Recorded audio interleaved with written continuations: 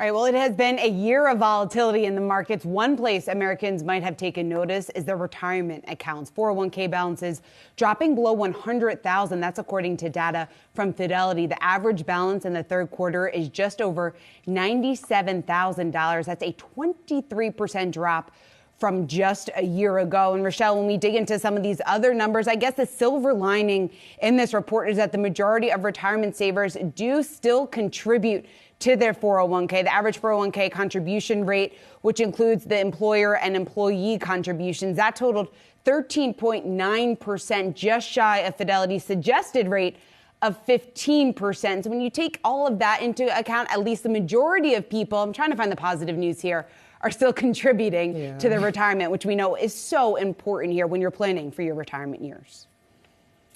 It is, because you don't want to panic and take your money out early and then you have that tax penalty waiting for you.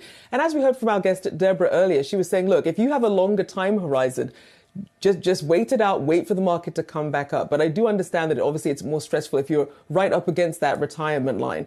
But I mean, it's understandable as we're seeing these drops, or as we're seeing the broader market sell off. But hopefully people can hang on if they're not right up against that retirement line.